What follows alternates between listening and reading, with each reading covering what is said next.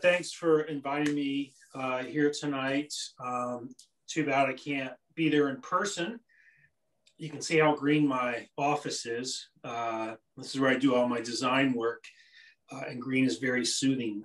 So tonight I'll talk to you about box making, but it's really going to be about, I guess, how I think about boxes and what I'm trying to accomplish when I make a box. And it'll also just maybe have some general advice about design in there.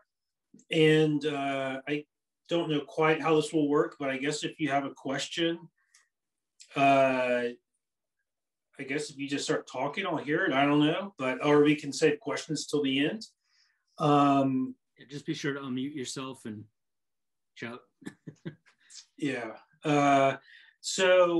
Excuse me. So I'll just get started. I have a keynote to share, a PowerPoint basically. So let me. Where did that go? I'm upstairs. Okay. Now, shouldn't it's not showing up for y'all now, right? Yeah, it's on. Did y'all see Keynote when I pulled up Keynote? No. Okay. Because I know how to share. Oh, share content. There we go. Only the host can share in this meeting. I need to be allowed to share.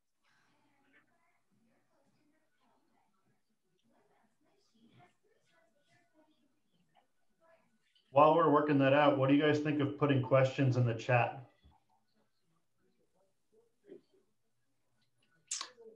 As long as I'm able to an easy way to do it.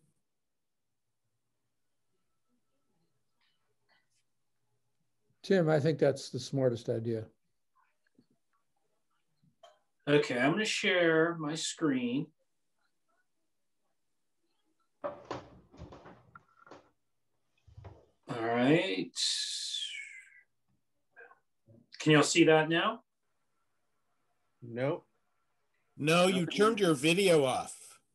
Well, yeah, that's because I went away from Zoom. So I've never done this on.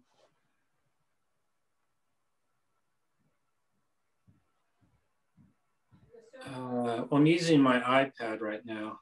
Screen broadcast, start broadcast. Okay.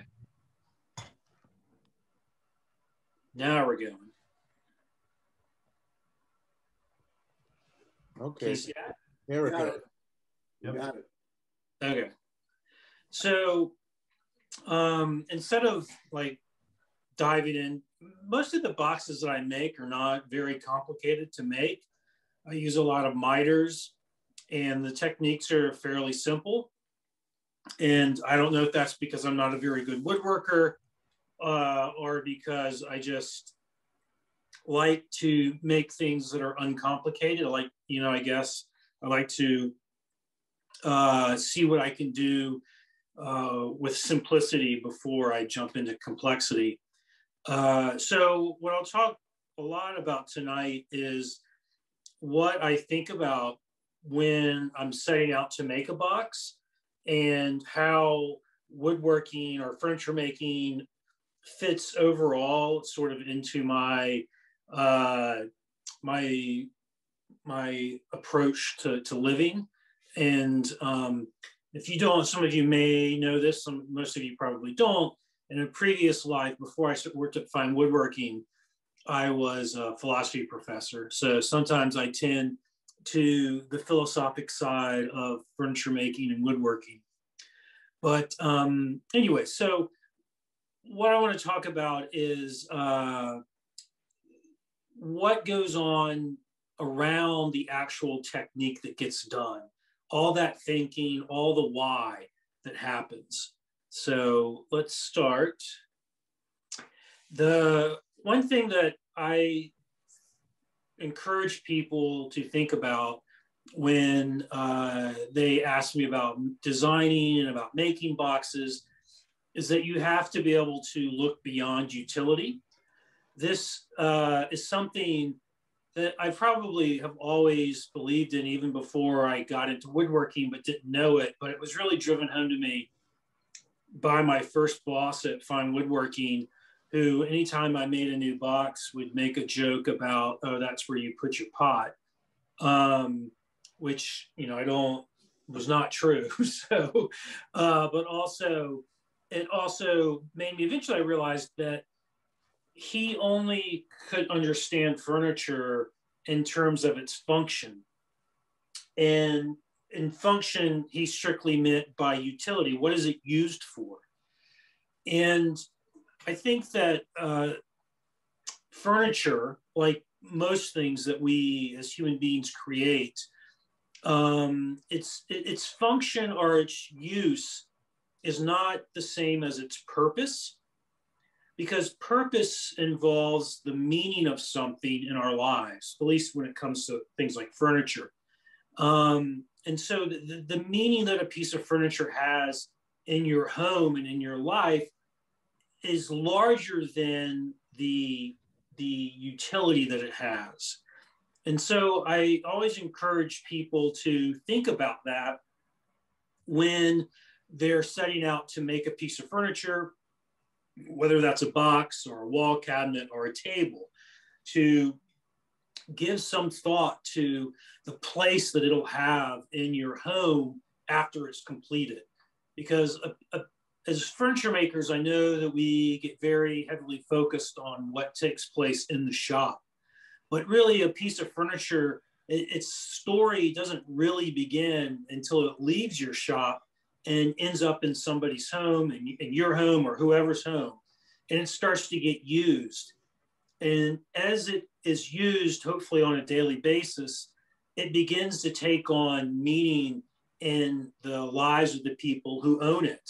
And so its story expands. And we know, I mean, this is, if you think about this, it's sort of obvious if you think about the sentimental value that pieces of furniture take on. And that's why they're passed on from one generation to the next. And it's why, as a dad, I look back and think, oh, that's where my daughter dented the table or something like that. And it just, it gives the piece more meaning.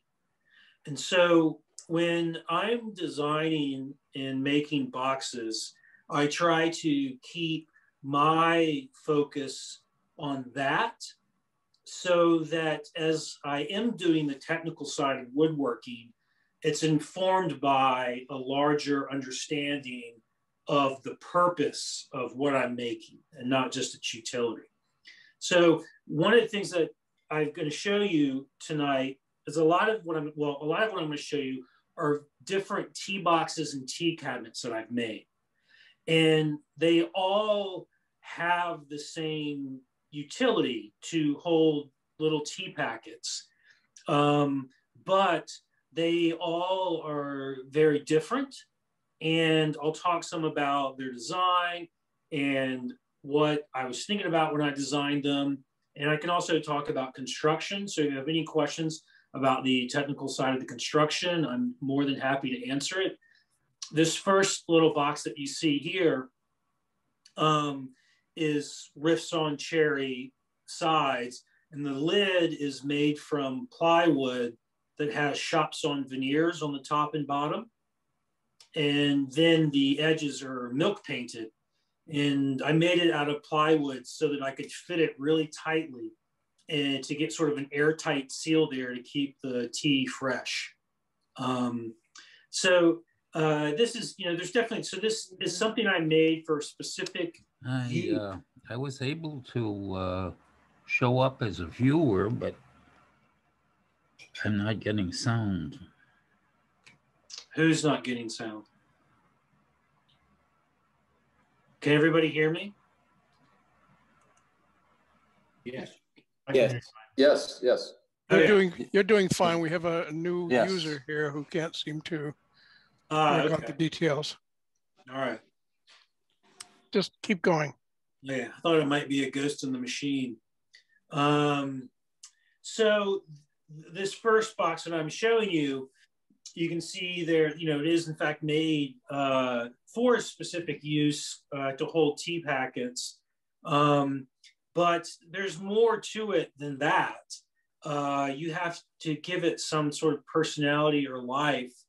And I tried to accomplish that by making this sort of little, almost like a timber frame sled foot base that it sits on. And that the design of the pull mirrors the design of the base, and it's wrapped in thread to give it a little bit of texture there. So when I was designing this, I thought about more than just, you know, what is it going to hold? I thought about how will this look on the counter? How does it, in a sense, relate to drinking tea? You know, for me, I don't actually drink tea or coffee for that matter, but I do have, you know, I've read some about like the Japanese tradition of the tea ceremony. At Fine Woodworking, every afternoon we had what we called tea time. And so there was a sort of ritual to that as well. And the structure of the feet and of the pull, I got the inspiration for that from looking at Japanese temples and knowing that they, you know, sort of the timber framing that goes into making those, and it sort of comes from there. So this is just a place to start out and talk about, you know, the relationship between utility and purpose and meaning, and how you need to look beyond just utility. So this box was one of the 52 boxes that I made that ended up in the book. So when I am designing things, and I lean towards simplicity. I'm a big fan of shaker furniture. So a lot of what I do is informed by the things that the Shakers embodied in their furniture. But I don't make reproduction shaker furniture. But the shaker, the sort of the design principles that they that they took advantage of when making furniture are similar, or, you know, more or less the same that I like to take advantage of or to emphasize in my work. And the way that I have boiled it down or distilled it for myself is that I use as few design elements as possible in my work. So you won't see moldings, and you won't see carvings, and or no inlay. All of that type of ornamentation is absent.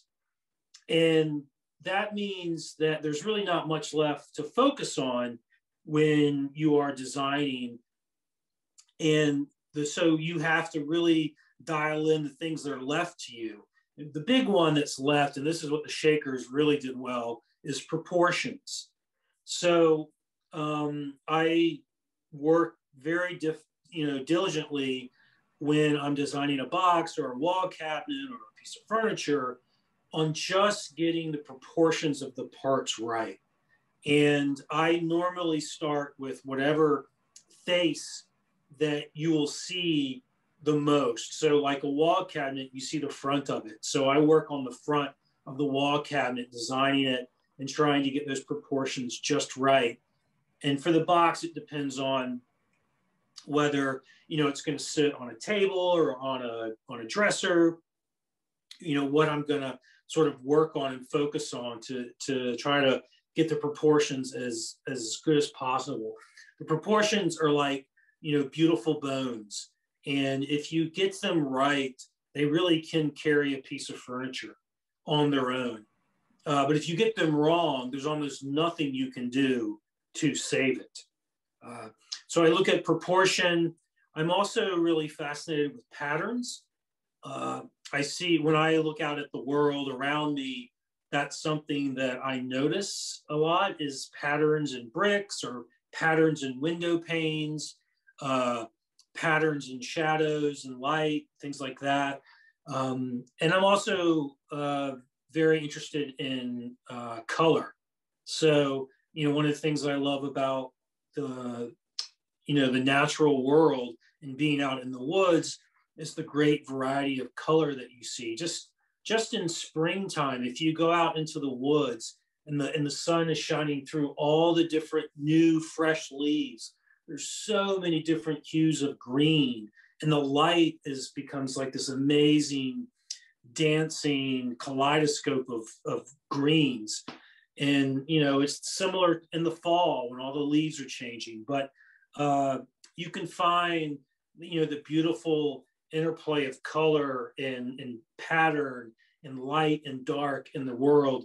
And those are things that I've personally have always found fascinating and beautiful. And so they show up in the work that I do now. So to talk a little bit about simplicity, this is a tea cabinet that I made, and this was box 51, and I consider it a box. You've got two boxes stacked on top of each other.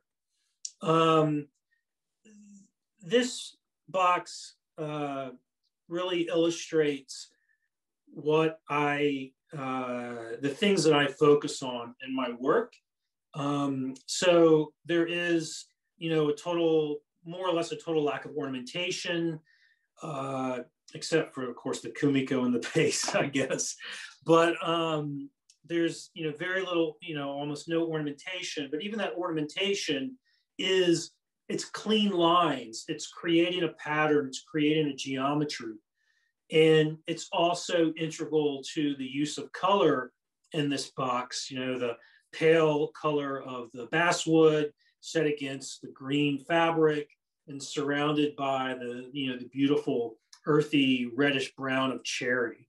So this piece is, you know, there's nothing ornate about it. And there's nothing complicated about it.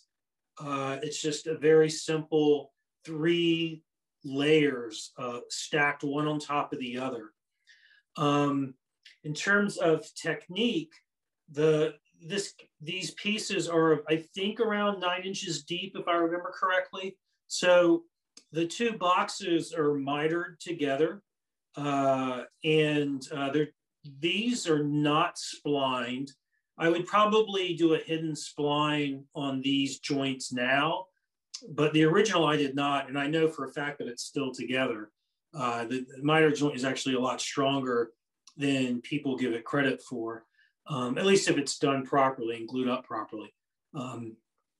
But so it's just a miter joint at the corners, and the base, I will admit, is maybe a little complicated to make. It's the plinth there has posts at all 4 corners that there's a frame at the top and a frame at the bottom that are sort of like mitered frames that get notched after they're put together.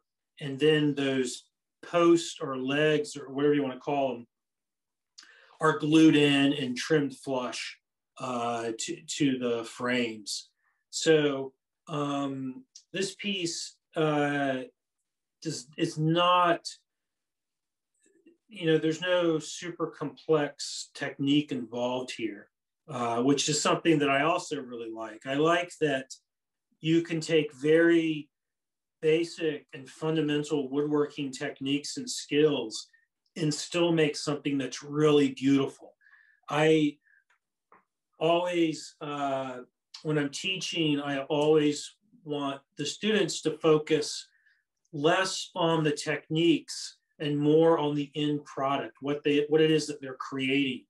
You know, furniture making is a lot like being the conductor of an orchestra in which you're playing all of the instruments. So you do have to be able to cut dovetails well and cut miters well, but more importantly, you have to be able to take all of those individual sounds or movements and bring them together into a harmonious whole. And one of the things I really like about making clean, simple furniture is that in some ways there's nowhere to hide. You can't, hide the fact that you don't really know how to play the clarinet, so to speak. You know, you either know how to do these few basic cuts and techniques that you're using, or you don't.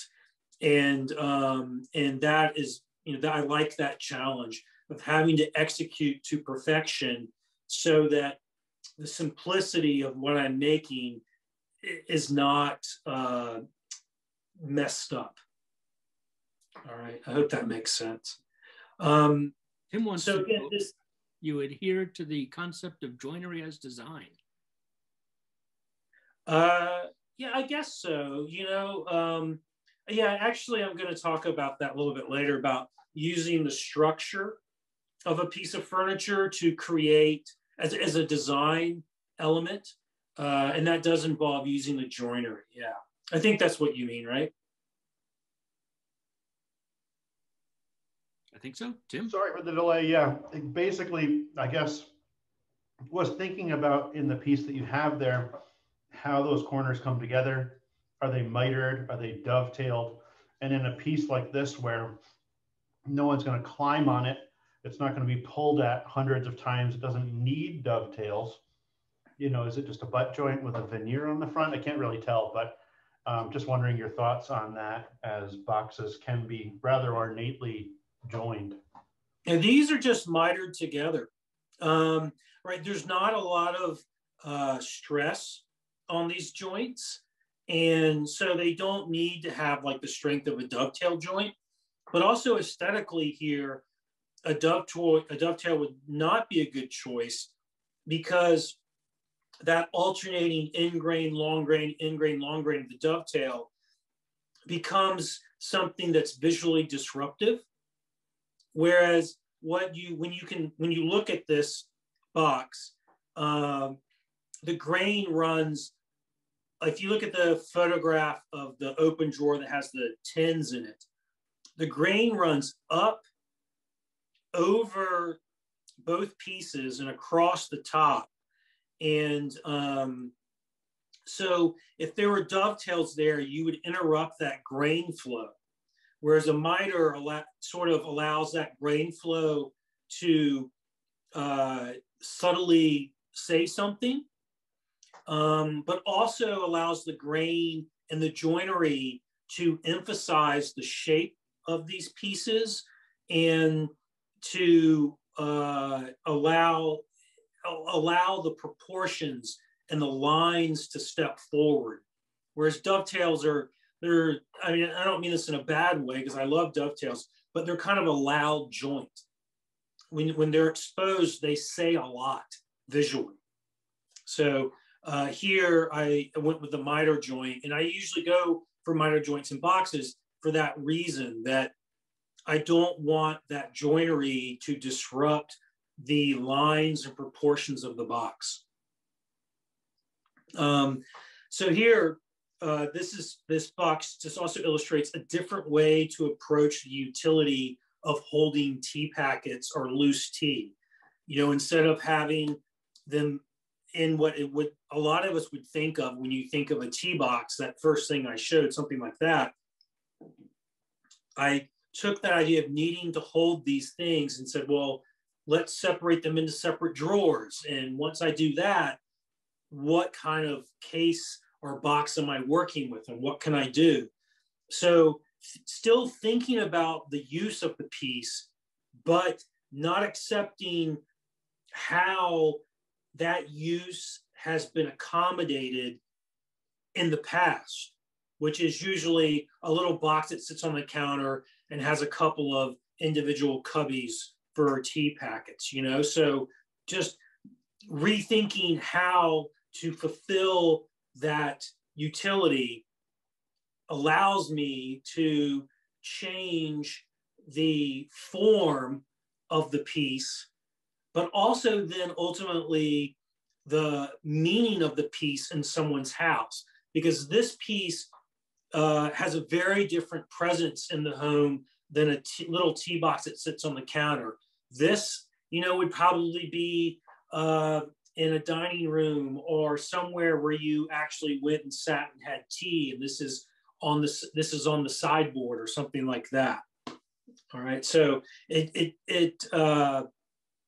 creates a different conversation in the home, and so creates a different type of meaning or a different story for itself.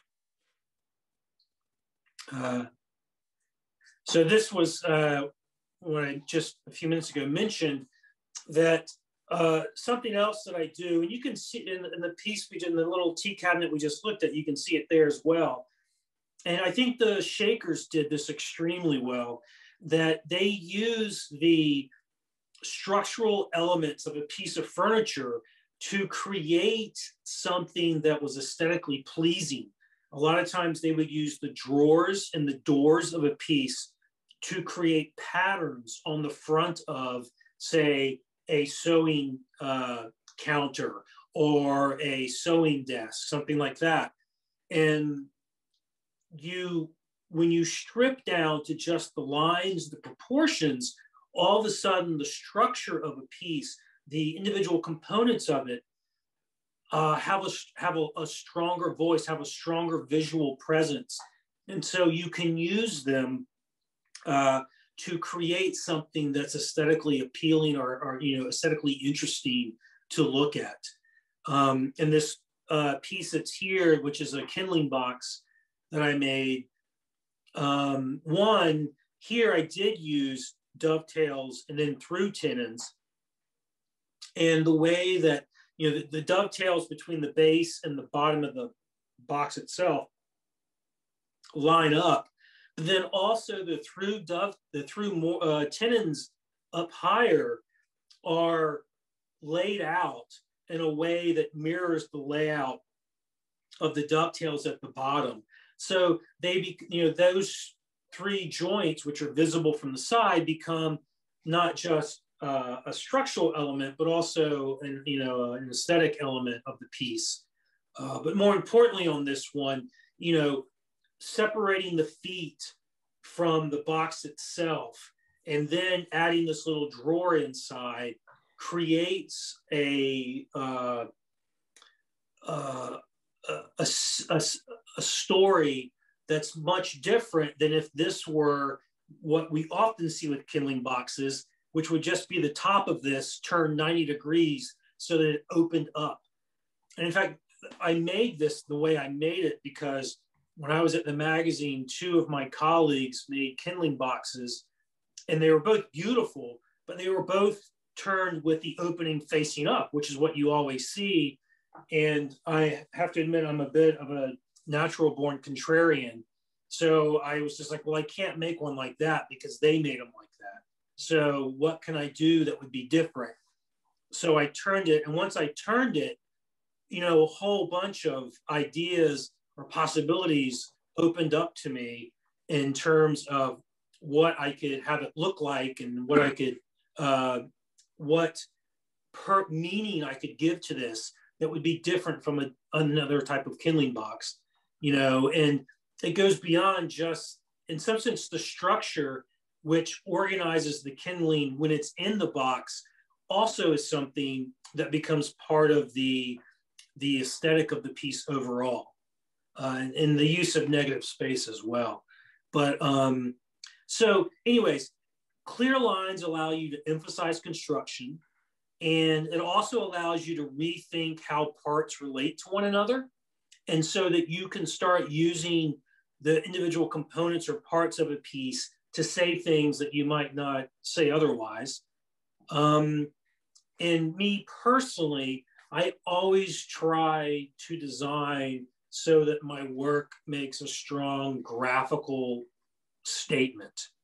I hope it's not too weird that I'm talking about, pieces of furniture creating their story and speaking. Of course, that's a metaphor, but there is a way, they very much do make visual statements, and they also they have an influence on your life, right? Think about that chest of drawers where all the drawers were always binding when you opened it. Think about how that impacted your daily routine, and so they do say something to us. All right, so strong graphical statement. Matt? Yes. Let me ask a question before you move on from your kindling box. So the dovetails, since they're exposed, they, by default are going to be part of the design of the box. Yes. So I was wondering how did you decide to make it so that the pins were on the side of the box? Because I would guess that most people who would make dovetails would set this thing up so that the tails would be the thing that you could easily see, because that's always the more impressive thing than, like, a bunch of rectangles of end grain. I'm pretty sure this is Wilbur, yeah. And I'll not take that as you saying that these are not impressive dovetail joints. So I think if I remember correctly, my decision to do this was explicitly because I was going to use through tenons up top. Mm-hmm. And so there was going to be exposed end grain. Mm-hmm. And I wanted that to be mirrored in the joint down at the bottom, the two joints at the bottom. If you can envision in your head if you were to see tails instead of the end grain of if you were to see the face grain tail, mm-hmm. instead of the end grain of the tails, think how different this would look. Right. There would almost be it would not be as harmonious. It would not be as subtle and quiet. It might still work, but it would not work as well as this does, I believe, personally. Yeah. So it was definitely an aesthetic choice, but also, so dovetails definitely have a mechanical advantage to them, right? Mm-hmm. And if you're making a wall cabinet, then you absolutely want to put the tails on the sides so that if there's any weight, in a sense, pulling the case down, it's only going to tighten up the joints at the top and mm-hmm. also the joint at the bottom. So there's a good structural reason to do that on a piece that, say, hangs on the wall. But on a piece like this, where it does not have that same type of force pulling down on it, you're free to put the tail on either piece. Mm-hmm. And I don't know if there would be any chance of like the sides being pushed out, not really in this box, but if you were making something in which the sides were somehow going to take a lot of force, like racking force or something, then you would want to put the tails on the top and bottom as well. That's why we put the tails on the sides of the drawers, as I know you understand, because when you pull on the drawer front, it tightens that dovetail up, mm-hmm. And if it were loose. I mean, I know that no one makes loose dovetails, but, if that were the case. So here, the structural or the mechanical strength of the dovetail isn't needed. So that allowed me to take advantage of the aesthetics of the dovetail and to use it in a way that mirrored the through tenons up top. Mm-hmm. Does that make sense? Yep. Ask a question? Yeah. So can I ask a question? Yes. Yeah, so that riser that this thing is sitting on, I assume that there's a piece of wood in the back of that, keeping the whole thing from racking. No, there is not. So those dovetails are just basically the entire structure of it? Yeah, I mean, this is a small piece. Nobody sits on it. And it's not terribly small, but it could be used as a low end table next to a couch, for example. It would be below the arm of the couch. So it doesn't get any racking. It's not, a chair gets racking because people are standing and sitting in it. But this piece, nothing like that ever gets applied to it. So there is, in theory, there could be racking forces. In actuality, there never are any racking forces on it. Obviously, the owners aren't doing enough drinking. No, I still own this piece, and I do plenty. It's yours, okay. And you're not doing enough drinking.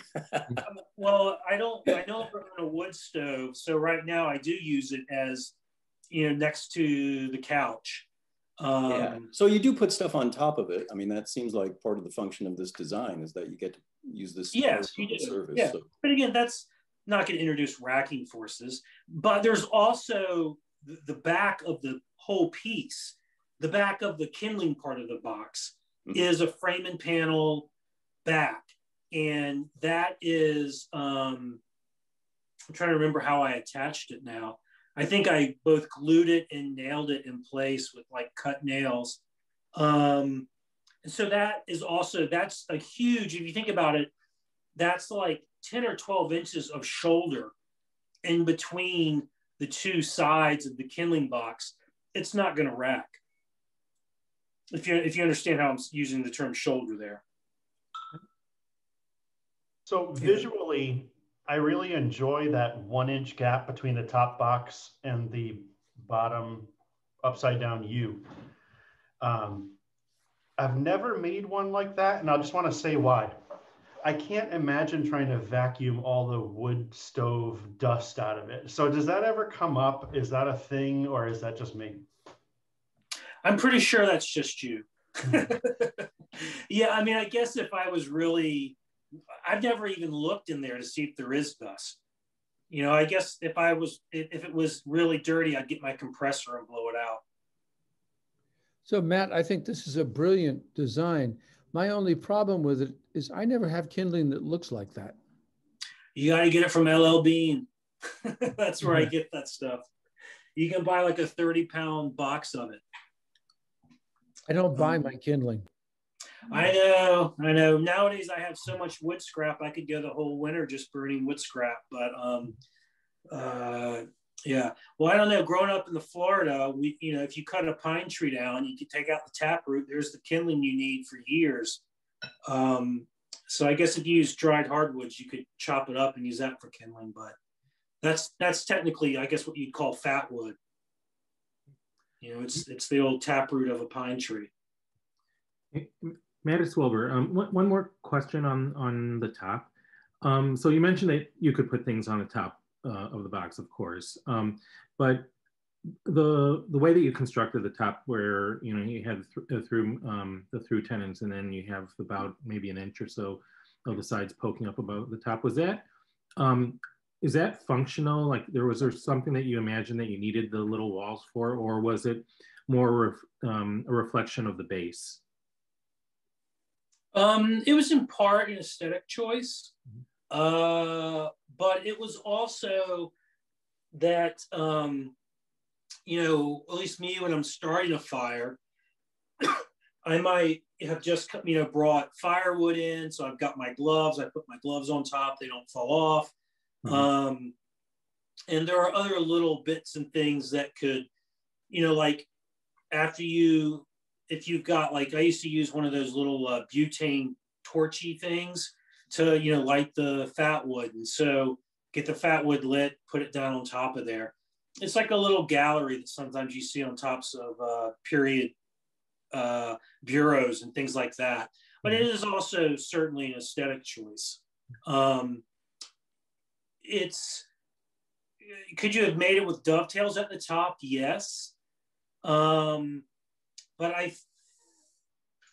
to be completely honest, I can't remember exactly 100% the exact reason why I did that. But I know it was a combination of aesthetics, but also wanting to have like a sort of a safe space to put things while you're working and making a fire or something. Okay, thanks. Yeah. I do know a lot of times, I would always have a hatchet at my wood stove, and I would be splitting up pieces of firewood to make stuff a little bit bigger than the kindling. In theory, you start small and slowly add bigger pieces. And so those little smaller hatcheted up pieces, I would put on top of there too. All right. So to make, like bold graphic statements, this is a drawing of the piece I'm about to show you. And you might think that this is an overly simplified version of what I'm about to show you, a very stylized piece. But in fact, it's really not. What I did with this piece in particular was I took the structural elements of it and used them to create, you know, an array, or I often call them a geometry, just because it's shapes. But, you know, there's an arrangement of shapes on the front of this piece. And it's, the door, the drawers, the base, the negative space, all of that being used to create something aesthetic just from the shape of those parts.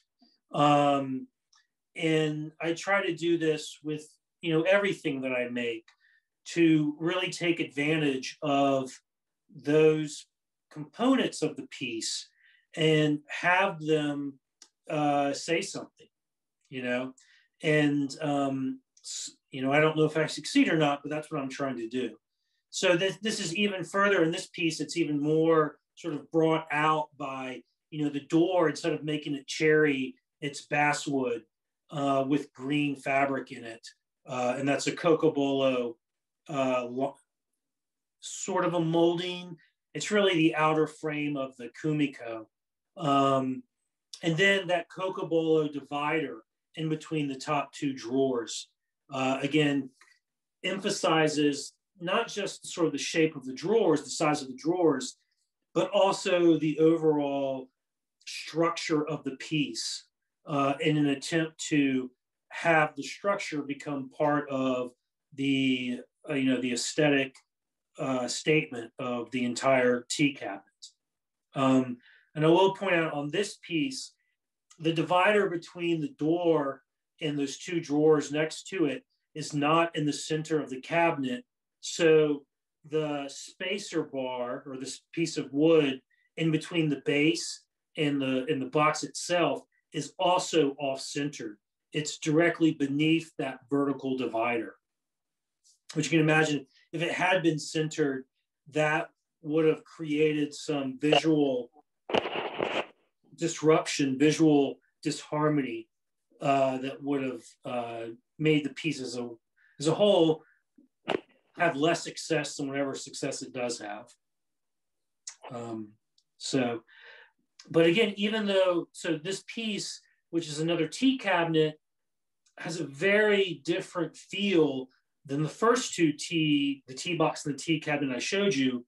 It looks quite different. The inspiration for it came from that kindling box, but it still is, in fact, functional. So it has, the two drawers up top are for tea packets. There's a spot for loose tea.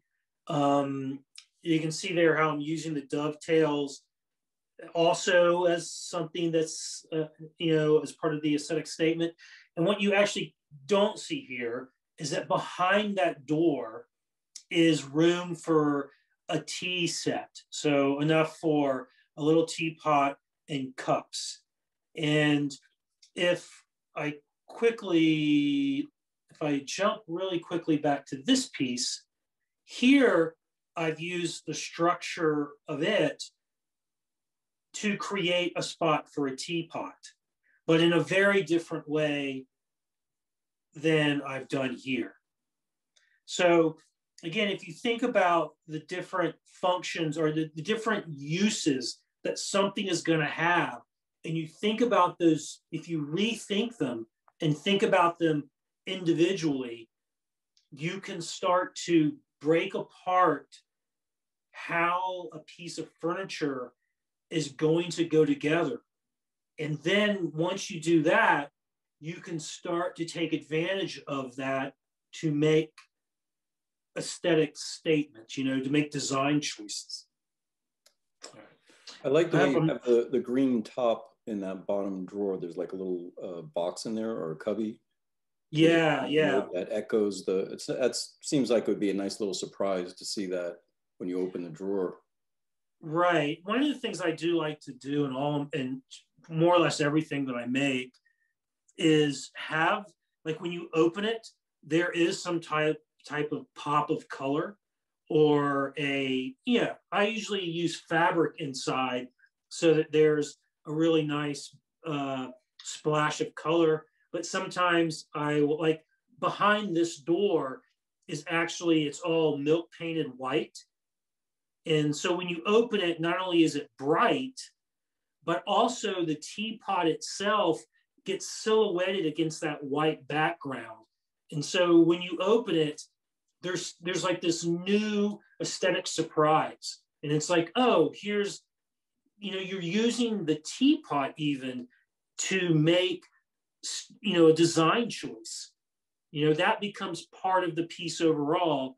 And when I made this piece, that teapot, I already owned it. And I was like, this is the teapot that's gonna go there. So it fits as a whole with that cabinet, you know? And that's an idea, I guess I got that from this, I guess the Green brothers, who, you know, and also Frank Lloyd Wright, you know, when they designed homes, they would also design all the furniture. And they would have thought it very strange if someone sold the house and took the furniture, because for them, the furniture was part of the home. And so when I'm designing things that are going to be used to hold stuff, I want to have the thing it's going to hold in my possession and to see it so that I can think about how that teacup or the teapot is going to look inside the cubby or sitting on top of the piece. And so it becomes part of the story. So the big just real quick, describe the implementation of that green background. Not sure what it is that we're looking at. It's fabric. It's fabric that is glued to, typically I use 1/8 inch plywood. So it's just glued down to the plywood, and then it fits. This door might have had a rabbit on the back, and then, you know, I covered it up. But nowadays when I do this, like on a door, it'll be a traditional frame and panel door construction. And so that plywood with fabric on it, or it might be Shiogami paper or handmade paper or something like that, it goes inside the groove that the panel would go in. All right. All right, so we saw that stuff. Let's see. Yeah. But what about the top of that little box now? Because that's the same color. That's not fabric, is it? Well, it's probably not exactly the same color. That's actually milk paint. Yeah. And it looks like there's a color of green that I mix by mixing up different other milk paint colors to get that green. And that looks like and I'm pretty sure that's what it is. So it's very close to the green of the fabric, but it's not identical. And one of the things that I would say about that is that unless you can get two different, like a fabric and a paint exactly the same, don't try to.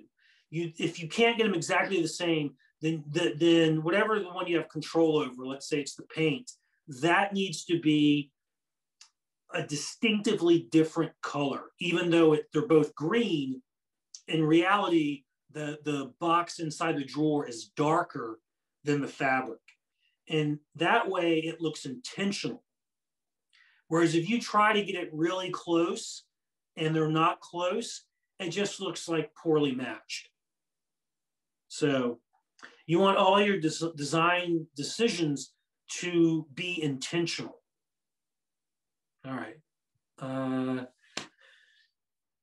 So here's another thing that I would say is, in high school, I took 2 years of mechanical drafting and a year of architectural drafting.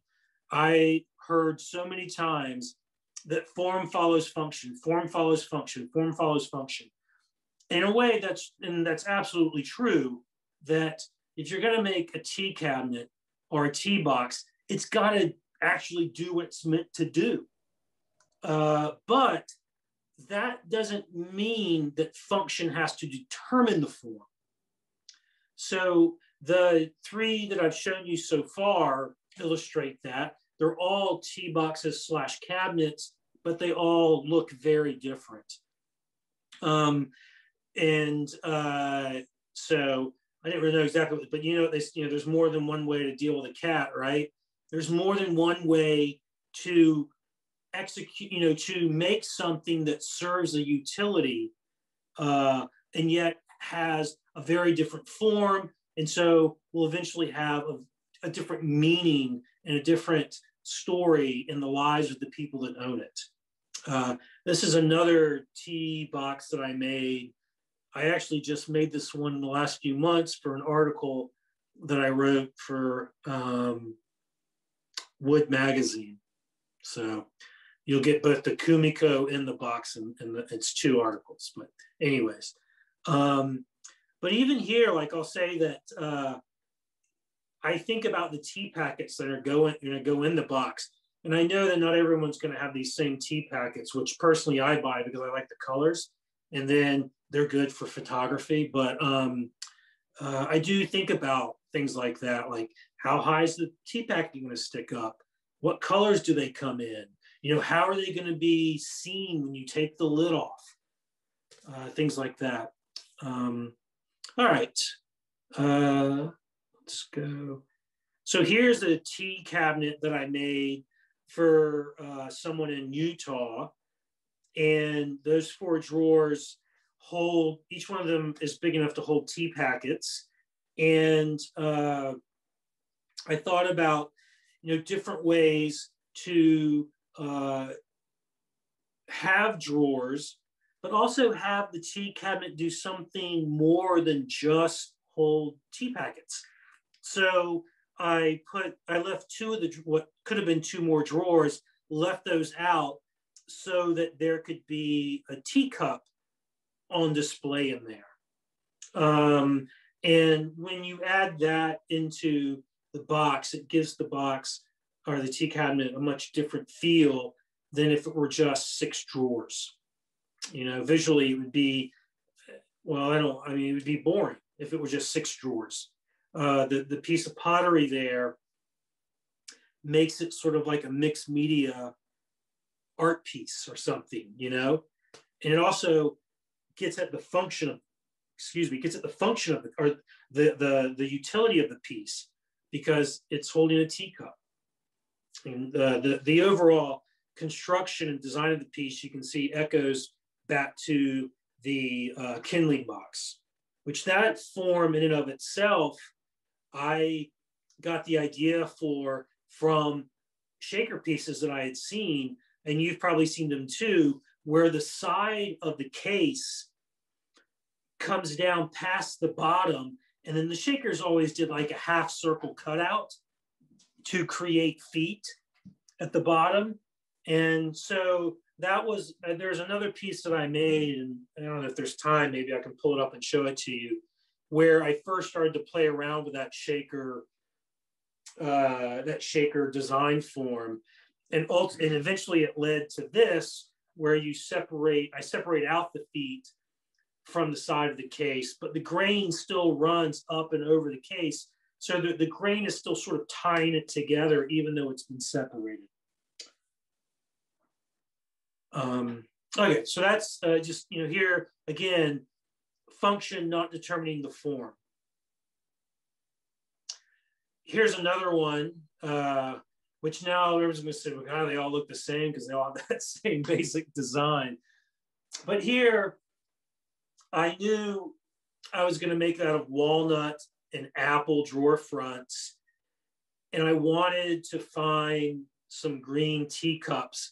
And I happen to know, well, I know a lot of ceramicists, but this one in particular I know pretty well. And she happened to have these, and they even are somewhat evocative of Japanese bowl and cup forms a little bit. And so they fit really well with a tea cabinet. And I like the idea of having one for each drawer. And so there's the 4 drawers to hold the tea packets. There could have been 1 drawer, there could have been 2 drawers, but I went with 4 because it created symmetry between the display of the teacups and the drawers And in fact, this cabinet is actually deep enough that there's room that eventually I want to make a box that goes in behind them. But I don't know if I'll ever get around to that. But here you can also see how I've used the back is plywood, and on the front, the side that we see is shop sawn basswood veneers. On the back side of it is walnut, but the basswood there silhouettes the cups and allows them to stand out a little bit more and to become part of the tea cabinet itself. So, again, because when I think about tea cabinets, I think about their utility, their function for me is not just to hold tea packets, but there's also something about the ritual of drinking tea, which I know in Japan there's the tea ceremony. I'm not going to pretend to be an expert about that and all the ritual involved, but there was the ritual of afternoon tea at fine woodworking. But there was also my British grandmother, who she was born in England. My grandfather married her at the end of the Second World War and brought her back to the States. And so there was a ritual around drinking tea in coffee with her that I guess has stuck with me throughout my life. And so now when I think about these cabinets I make, I think about the entire experience of making tea, drinking tea. Normally, for me, it's always been something that's done communally.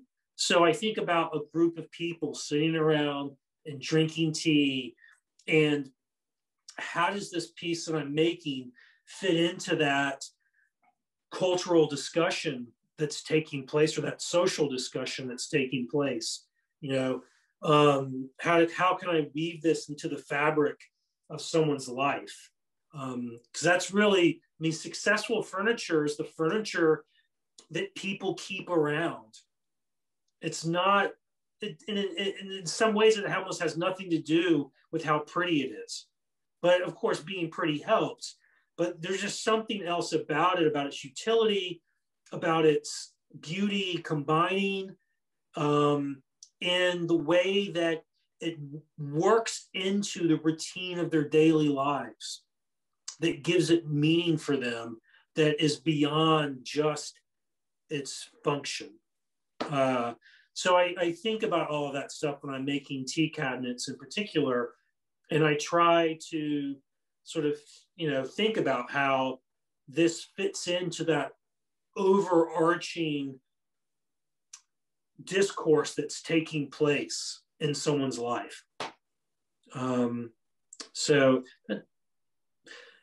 here's another, this is a slightly different thing, but this is a sake set that belonged to that same grandmother.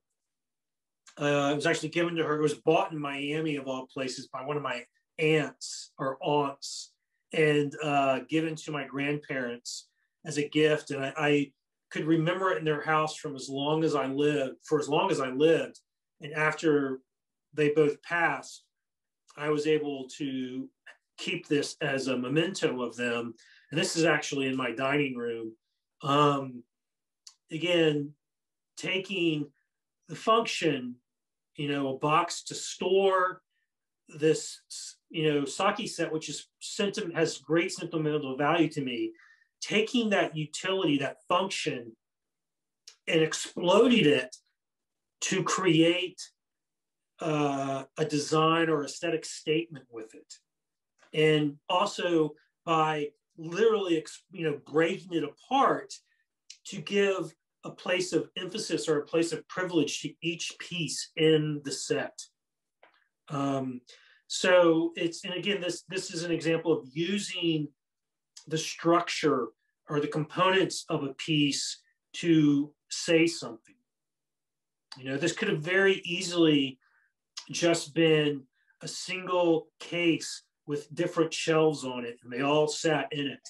But that would have somehow been like cluttered, and the pieces, the sake set would not have been able to say anything. You wouldn't have seen them as distinctly if they were all huddled in close to one I did have a question. So, sure. How did you mount these guys on the wall? So the back that you see is 1/8" plywood, and that's glued in to each individual box. And then behind those is another, I think it was 1/4" plywood that I used. Yeah, it was 1/4". And I made French cleats. So each one of those is hanging on a French cleat, a tiny little French cleat. And you can't see it from this angle, but so there's a rabbet on the back of each one of those. There's a piece of 1/8" plywood glued into it. It's a 1/4" deep rabbet. So that 1/8" plywood takes up half the rabbet. When I glue in one part of the cleat, the part that gets glued in, that's a 1/4" thick, it sticks out 1/8 inch. So all of these boxes are floating off the wall. And so when you see it from the side, they look like they're not attached to the wall, which is something I like to do. I didn't, so, well, it's not an hour. So this, I think, actually is the last slide. If you guys would like, I can show you, I think I can quickly show you sort of how I treat the interior of some things, if you want to see that, or if there are questions.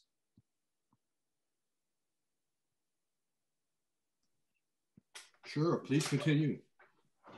Okay. You guys are going to get to see all my photos here. Mm-hmm. Don't worry. This is all business stuff. All right. You might see my kids. Oh, I hate the way this goes now. Oh. All right. Where's that cabinet?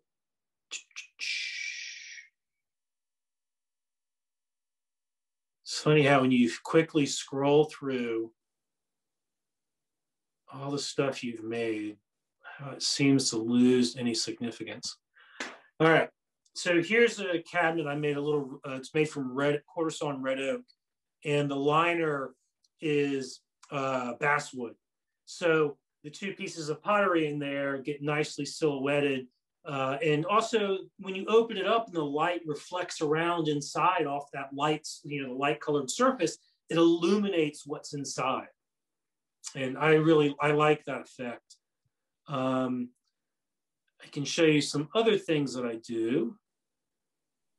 How do you trips to Australia. How do you keep the basswood from yellowing? Well, it's or is it just 99% of the time it's well, I don't put a finish on it for one. Okay. So it's not going to get yellowed from that. And then it's enclosed, and out of UV light most of the time. So the light's not going to darken it either. Here's an example of using a somewhat painted interior to allow what's on display to really stand out. Yes, even my tool cabinets get absurdly elaborate. So here's, this is actually where I'm sitting right now, at my desk beneath that wall cabinet. Another example of using here a light blue painted background as a way to silhouette what is in storage in front of it. And there are some more recent things. So here is a credenza that I'm making for myself, where I was talking earlier about wanting to have a pop of color when you open it up. So here you have this cherry exterior with figured cherry drawer fronts and doors. And when you open it up, you get this really beautiful green that's further sort of isolated or emphasized by the basswood dividers around it. So again, another use of that. There's one more recent, let me go all the way to today. So this is a cabinet I am about to ship out. It's made from Western hemlock. And here's one thing about Western hemlock. Even when it's quarter sawn, it shrinks like crazy. You can see the gaps on these drawers here, which were all made when it was more humid. And they shrunk like crazy. It's hard to believe. But here's using a blue interior, which by accident is very close in color to my living room walls. But using the blue interior to create sort of a visual pop of color, a visual surprise, but also as a means to silhouette what is behind, in front of it. And I can quickly, I think, show you the interior of some boxes. So I normally, not normally, always, what I do is glue fabric to the top of the bottom and then glue the bottom into a rabbet. So you can see the sides come down and very cleanly meet the fabric. So if you use like a cushion, like a foam cushion and wrap fabric over it, it gets kind of messy and tucked and everything. And so I glue it to the plywood, and then that plywood gets glued into the rabbet, and it's a very clean finish to it. So I always put some type of fabric in the bottom of my boxes, and usually the color and the pattern in some way harmonize with the exterior of the box. So that's these three boxes in the same arrangement. So the slate blue one with the tiger maple lid is the one that has the blue fabric inside it. And the yellow one with the walnut lid has the green fabric, etc. So I'm a huge fan of the use of color in woodworking, which sometimes is not received so well. So, but it doesn't, that's all right. Well, are there any questions or? Yeah, that Kumiko in the background there looks pretty time intensive. Yeah.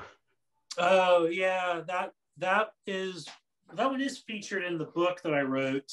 Yeah, it's not as intensive as you think, because the big patterns are called asanoha, but the small patterns in between them, those little pieces, and each square is an individual set of 6 pieces that are interlapped together. And what I did was completely assemble those they made like 6-legged hashtags. And I made a sled for my table saw that allowed me to just run them through the blade, and that would cut a 45 down one side, rotate it, cut it.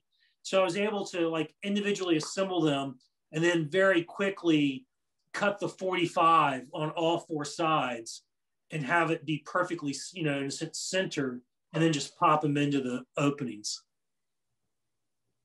Which I don't think, I have video of that, but I don't think it's on this iPad.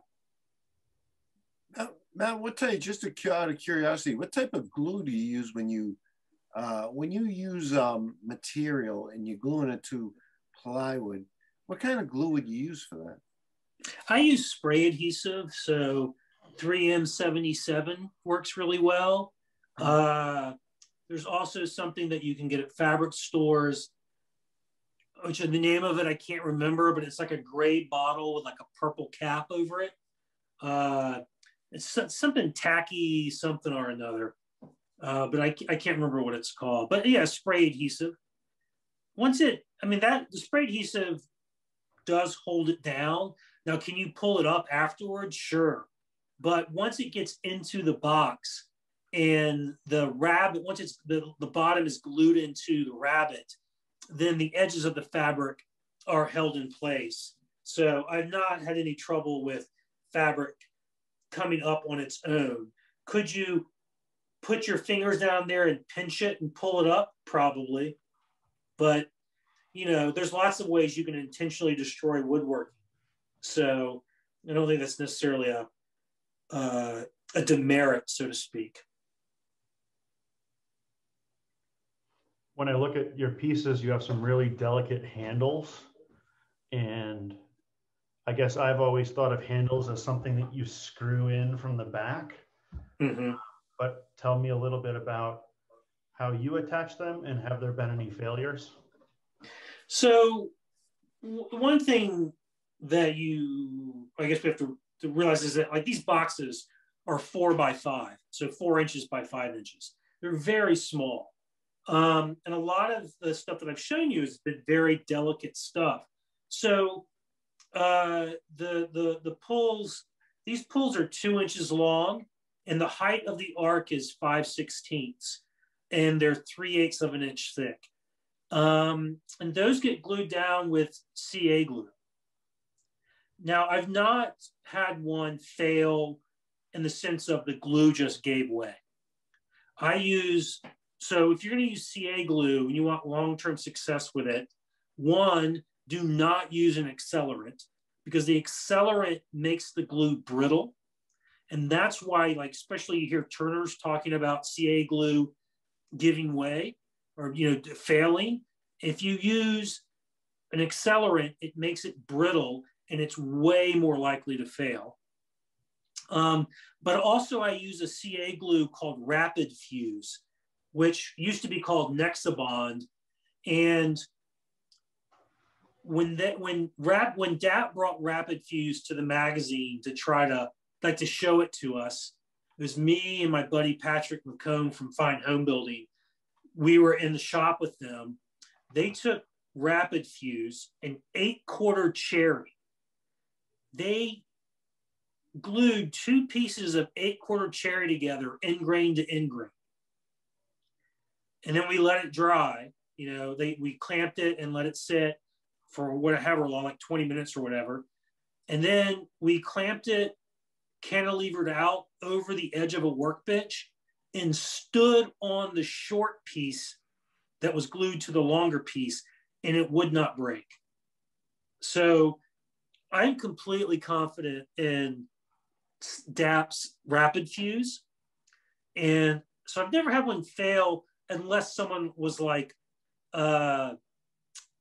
hitting it or something, in other words, trying to make it fail, which is a whole different question. But some pulls, so like, here's the cabinet I just showed you. So that pull, and it's the same for all these drawer fronts.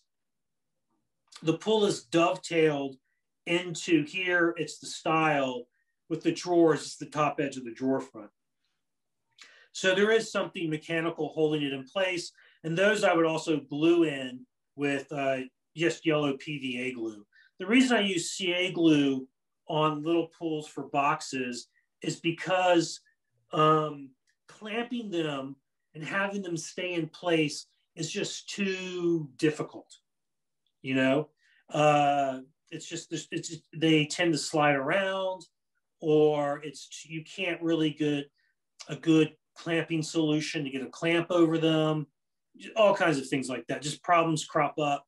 And in particular with DAP Rapid Fuse, a couple of drops on there, and you press it down with your hand for 15 seconds, and it's set. And then after it's fully cured, it's really strong. So exactly what I would do depends on really how delicate the thing is that I'm working with.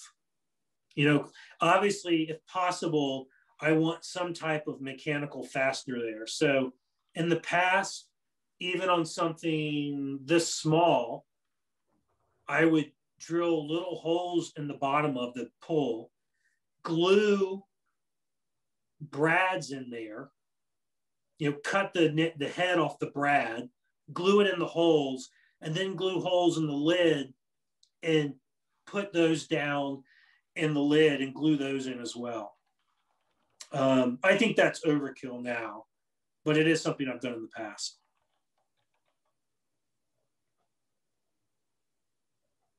Cool. Thank you very much. Sure. Matt, are most of your colors sprayed on or brushed on? No, Or? I brush paint. Always brush paint. I use old fashioned milk paint company milk paints, and I use a type of brush that has the bristles are made from a material called Taclon. And I have found that Taclon, the paint really comes off Taclon very smoothly. It flows really nicely off Taclon. But also there's, I usually do 2 coats and then sand it with 320, do another coat, sand it with 320. And I keep doing that until I get the opacity that I want. And then I'll either sand with 400 or I'll buff it with steel wool, like ultra fine steel wool, not 4/0, but like Liberon ultra fine steel wool, something like that, and then wax over it. And so I know these pictures, it's kind of hard to tell, but milk paint usually has a kind of a mottled color. You can sort of see it in the green one and also the yellow one. How latex paint, when it's dry, it's a very uniform color. But milk paint always has variation in the depth of it, or how dark or light it is. So it changes in hue. So and it almost seems to have texture. Matt, can I ask a question there? I noticed these boxes here, they set on a very thin kind of pedestal. Is that actually part of the bottom placed into a rabbet, or is it added separately to the bottom? It is part of the bottom. So the way all my box bottoms get made now is a plywood core. On the bottom side is shop sawn veneer, and the top side is fabric. And the rabbet that it goes into is always a little bit less deep than the thickness of the bottom, so that the box is lifted up a little bit, and it feels a little bit lighter sitting. Now these particular boxes, the boxes themselves are basswood, and you see how around the top edge of the box you can still see the basswood. So the veneer that I use is basswood, and I don't do anything with it, so that the lightness of the basswood sort of mirrors the top edge of the box that you can see as well. Okay.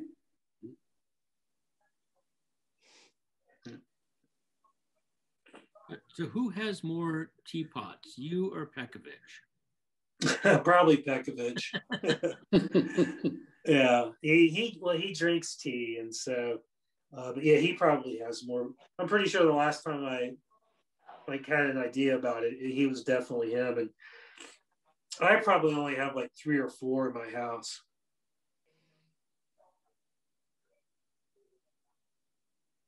Since I joined this group, I've realized that the people here can make a box precisely to the content. Someone here, I think it was Merle, not sure, made a bathroom cabinet, and it started by measuring the hairspray containers. And it's just very different from that product-based life that most people live. I'm also trying to make a block that can hold my knives. And I also kind of want to get this Chinese vegetable knife. And I just wonder how you relate with the idea that you're making something around its contents and the contents might change.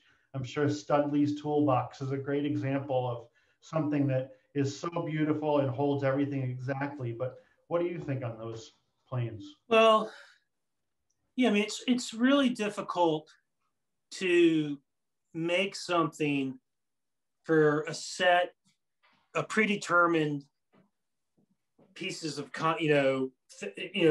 made to hold something that's predetermined. Excuse me. Sorry. But also have it be expandable. the obvious choice here to talk about would be a tool cabinet. And you can see the lower part of my tool cabinet was definitely, when I made that, I laid all the planes out and was like, okay, work backwards from that. How big does it need to be? But I did want to sort of avoid the trap of not being able to have the tool cabinet grow as my tool collection grew. So I made it in a sense modular. The three rows of drawers above that is a separate box that just sits on top. And inside those drawers, let's see if I can find, well, that's the bottom drawer right there. So the bottom drawer has this little tray that holds my chisels, my bench chisels, and it also holds my absurd tape collection, which you don't really need 6, but there's 2 metric, right? One of them's flat back, one of them's not. 2 flat backs and 2 standard tapes. I mean, that's not excessive. So there's that drawer, and there it is again. I have the other drawer somewhere.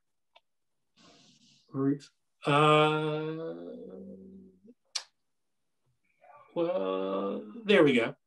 So there's the middle drawer, and it holds my chisels that aren't bench chisels. Well, that don't fit with those bench chisels. Some of them, I guess one of them is a bench chisel. And it was also designed to hold my starret and a little block that I use when I'm transferring dovetails.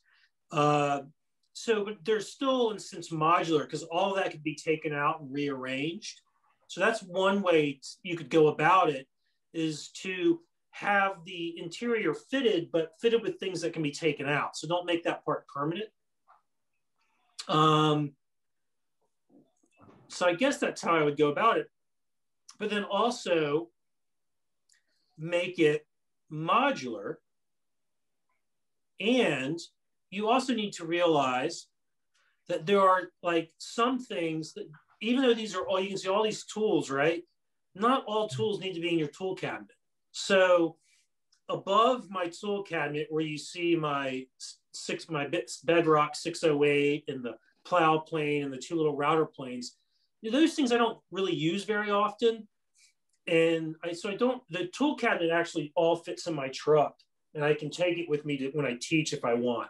There's other things I don't really need very often, so I just made a nice display to put them on. And the little drawer is for all the blades for my router planes. But at the other end of my bench, those are things that are very good to have within arm's reach. And because I use them a lot, and I also want to have a place to put them back that's just as easy to get them down from. And so those are all hanging on the wall. So the other way to think about it is that not everything needs to fit into the case that you make, whatever that's for. So a lot of times when I am designing stuff, whether it's, if it were going to be a credenza, or I was actually designing a bedside table. And I wish I had those drawings on here. I could show you all the different ways I came up with of, having it be a bedside table, but also have it not be something that you're utterly, completely tied to, so that in some way the storage was modular. Maybe that's a little too much of the IKEA influence on my life, but I often think about that, like, how could I make this expandable down the line? What could I bake into the design up front so that if I have to add to it later, it won't look weird? So with like my tool cabinet, I made it initially, you can see like, okay, the box with all the planes in it. you see how it's sitting up on two little spacers, just like the box with all the drawers in it. So, you know, in theory, I could make another box and put it on top of that one, or I could make, it's almost like a, you know, like it's like a tansu approach to design, because each one of these things is designed to hold the specific things that it holds, but the overall thing as a whole is not limited, because you can add to it. And it is that tansu approach to design and storage. So I guess that's my answer. That's really cool. Thank you. And that's my shop. It's also green. I like green. Nice workbench, by the way. Thank you. I made that like 13 years ago. Almost, no, 12 years ago, I guess. 12 years ago. It's one of the first things I did at Fine Woodworking. There's a video series about it. I did not name it, but they named it Matt's Monster Workbench. Did you fix the vise yet? No. Are you kidding me?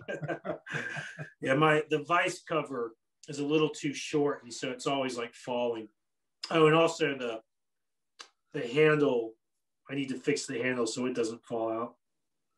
There's just so much else to do.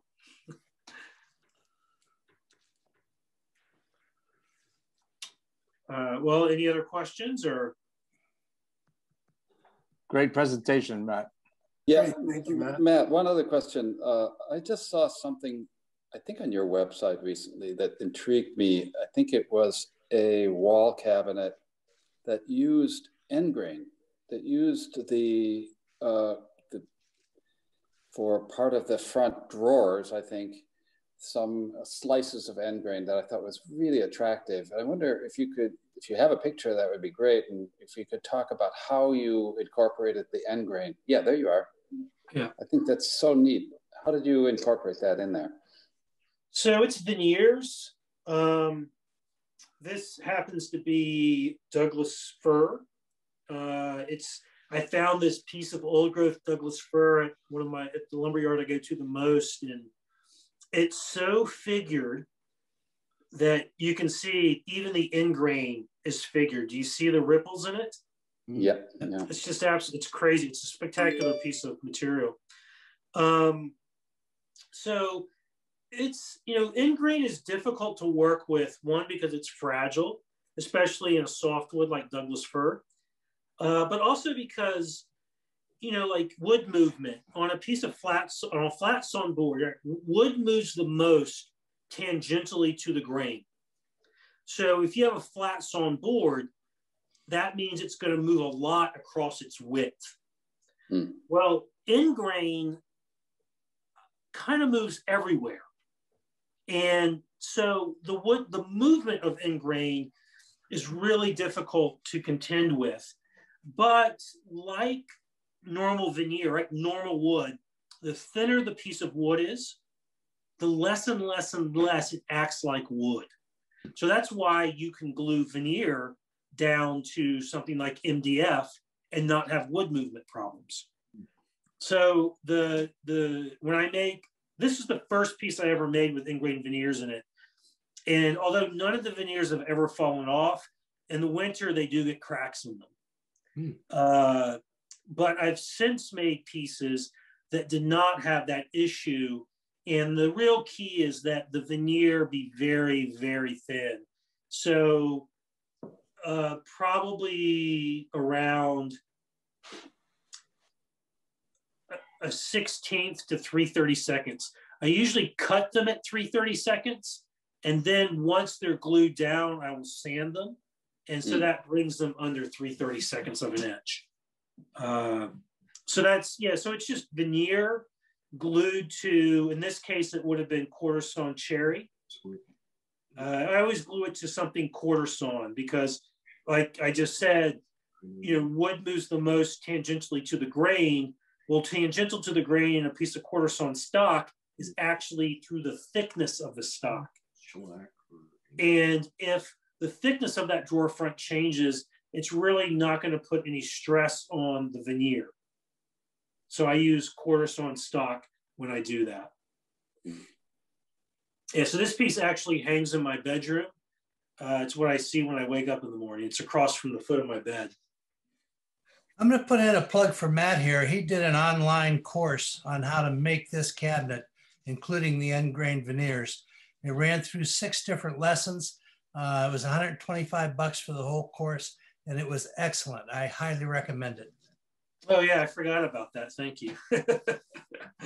Those are fun. Just kind of curious, if you're putting veneer on that draw face, why use a hardwood for the backer anyways? Why not just use MDF or plywood or something? Well, one, it's dovetailed. Oh, so I see. You know, that explains it. Yeah. And you know, if it were MDF or something, you would then have to in some way treat the top and the bottom edge and also the ends of it. You know, it just becomes a little more complicated, and making it solid wood allows you to do the good old fashioned dovetail joint there.